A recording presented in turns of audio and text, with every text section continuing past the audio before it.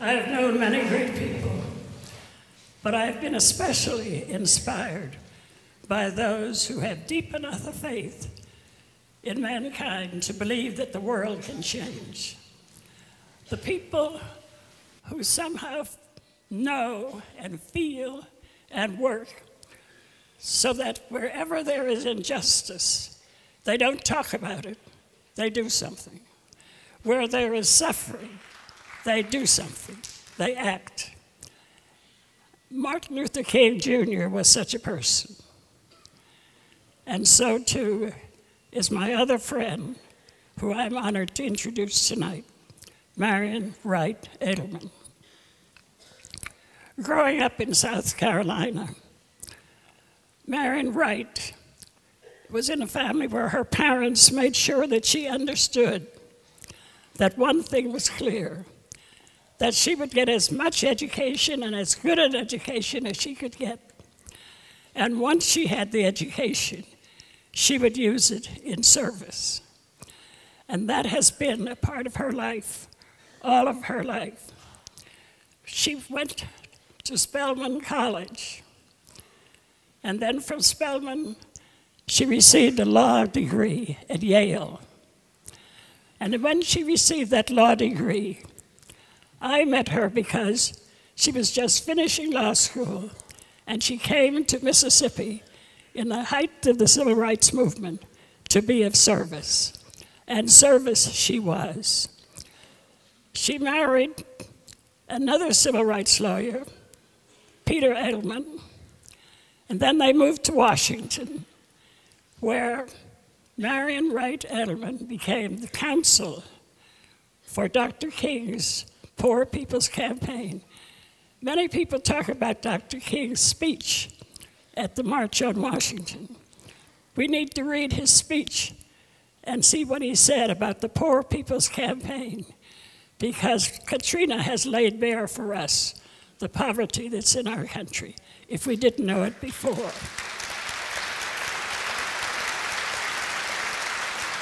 In 1973, MARIAN WRIGHT EDELMAN began by founding the Children's Defense Fund.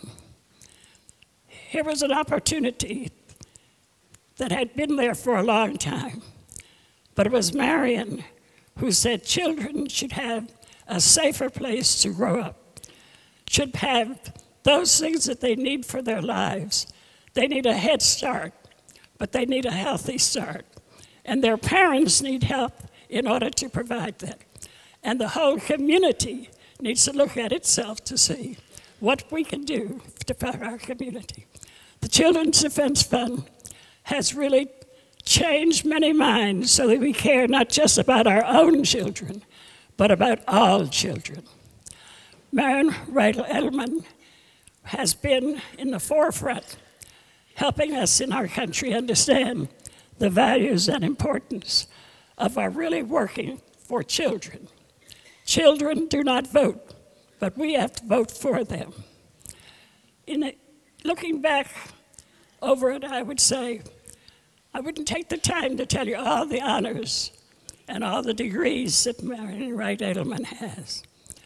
She has so many, but she always says the thing she is most concerned about and gets the most reward from is from service. She says, and she many times quote, that service is the price, the rent that you pay for your time of living on the planet Earth. And we ought to all remember that. And so tonight, it is a real honor and a pleasure for me, on behalf of the Washington Choral Arts Society, to present the Humanitarian Award to a distinguished woman, to a great speaker, to a visionary leader, to a great American, and a caring American. If ever there was anyone who cared about what happened to children, it's MARIAN WRIGHT EDELMAN. And to present this humanitarian award honors me to present it to the distinguished woman I've mentioned, but my friend, MARIAN WRIGHT EDELMAN. Thank you. I am so honored by this honor and to follow anywhere in the footsteps of Dr. Dorothy Irene Height, who has been my great mentor. And I want to thank Maxine Baker from the Freddie Mac Foundation, who personifies caring and strategic corporate philanthropy. Thank you, Maxine, for your leadership.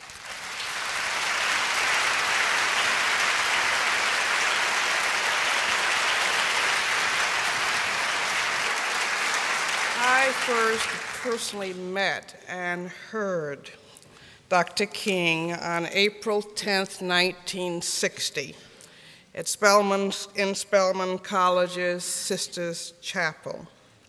And 3 of his lessons branded themselves in my mind and in my heart. He talked about the importance of faith, about having the courage to take the first step, even if you couldn't see the whole stairway. We were still obligated to take that step for justice and righteousness and leave the results to God. We need to get that faith back today. The second lesson I remember was about his call for action and the need for movement. He said, don't ever stop moving. If you can't fly, drive. If you can't drive, run. If you can't run, walk. And if you can't walk, crawl. But keep moving. And it's time, folk, for us to build a movement to end shameful child poverty in America.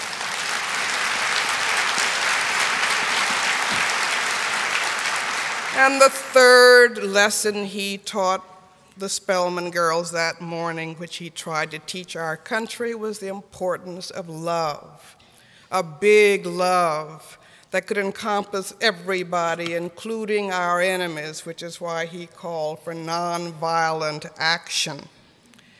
And he really said that if we love all people as God's children and all children as God's children, that we could transform the world, and he set about trying to do that. And on this wonderful honor occasion, I hope that we will commit to finishing Dr. King's dream. More of us would rather celebrate him than follow him. He's not coming back, we're it. And we've got to get about the business of finishing the job he began.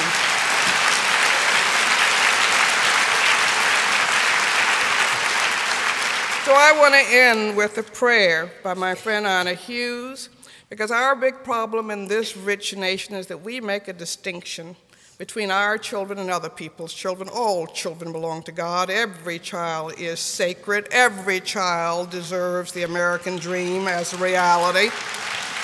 And so I hope we will think about what we will do to build that movement for children and to answer the call of our children. And to commit this evening to praying and accepting responsibility for children who sneak popsicles before supper, erase holes in math workbooks, and can never find their shoes. But I hope we will also pray and accept responsibility and stand up for children who can't bound down the streets in a new pair of sneakers, who are born in places we wouldn't be caught dead, who never go to the circus, who live in an X-rated world. Let's commit to praying and standing for children who bring us sticky kisses and hug us in a hurry and forget their lunch money. But let's also pray and stand up for children who never get dessert, who don't have any rooms to clean up, whose pictures aren't on anybody's dresser, and whose monsters are real. Let's honor Dr. King by praying and accepting responsibility for children who spend all of their allowance before Tuesday, throw tantrums in the grocery store and pick at their food, who love ghost stories, shove dirty clothes under the bed and never rinse out the tub, who get visits from the tooth fairy, who don't like to be kissed in front of the carpool, who squirm in church or temple and mosque and scream on the phone, whose tears we sometimes laugh at and whose smiles can make us pray. But let's also pray and accept responsibility and honor Dr. King by accepting responsibility for those children whose nightmares come in the daytime, who'll eat anything, who've never seen a dentist or a doctor, who aren't spoiled by anybody, who go to bed hungry in this rich land and cry themselves to sleep.